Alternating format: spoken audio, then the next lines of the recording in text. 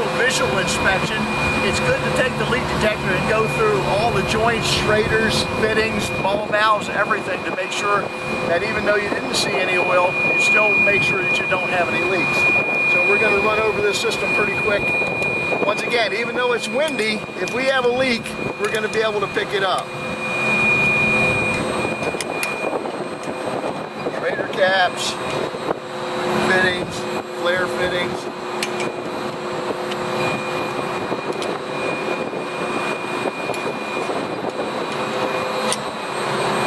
I'm going underneath of them because refrigerant's heavier than air. If it's going to be up here, the biggest chance is going to be underneath of the joint. This is all the longer it takes because I'm pulling a sample with the pump, so it doesn't take long to pick something up.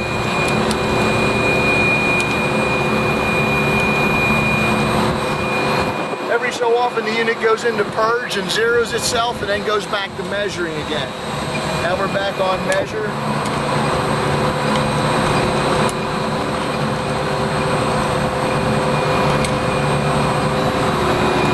Fittings right here, I find a lot of these leaking, especially on rooftop units where the expansion and contraction from the summer and the winter affected.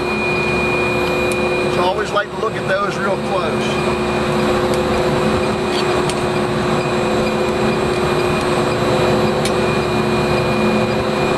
Devices like this regulator that are held together with bolts and have multiple gaskets, it's a good thing to check those in great detail just to make sure, because once again that expansion and contraction can loosen those gaskets up and cause some leaks. Some of the problems we have with the condensers, especially on the headers, is the oil that may be leaking out of it. If you do have a small leak, gets washed away from the weather and also the pressure washers every year. So seeing an oil spot may not be the best indicator because it's been washed away, but going over the header with a leak detector is a necessity anytime you got that leak detector out and on the roof. Once again, close visual inspection is always the best way to start leak checking in the rack room. Same thing applies as outside. We're going to check all the valves, especially anything that's mechanical that's held together with bolts and nuts and gaskets. We check all of our fittings and braze joints. And all the strader caps, especially ball valves.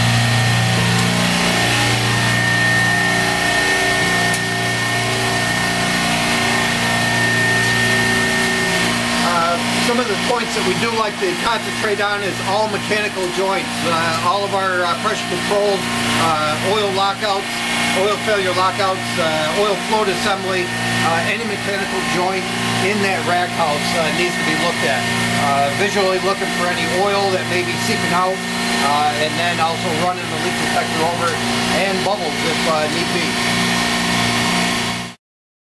Of our dehumidification units on the roof, leak checking this, again the same process, looking at all mechanical joints, looking for any obvious signs of leaks with any oil that may be dripping or puddling someplace, but then also looking at all the controls, all Schraders, any mechanical joint, braze joints if you suspect something. I would also go into the evaporator, looking at the expansion valves, and again down the header assembly on that also, where the distribution tubes are. One of the items we'll have to deal with is the overhead lines that go down and then inside of a soffit wall before they go into the backs of our multi-deck cases or down into a pit for your coffin cases on the sales floor. If you suspect a leak, you may have to cut a hole in the wall to leak check in the wall and work your way up to the actual line set that's up in the steel.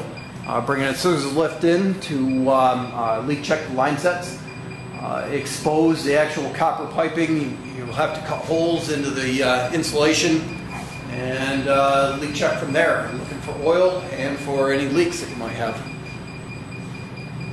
Refrigerant lines that run out to our coffin cases, anything that's underground in the pits that run in the PVC pipe. One thing to watch out for is your insulation. Hopefully the contractor, when it was installed, insulated the piping properly. if it's not insulated properly, and especially your low temp, ice will form on it, and that ice will build up over a period of time and either crush the pipe, pull the joints apart, cause damage down there, and it will cause leaks. So the pits are something to keep an eye on in the stores.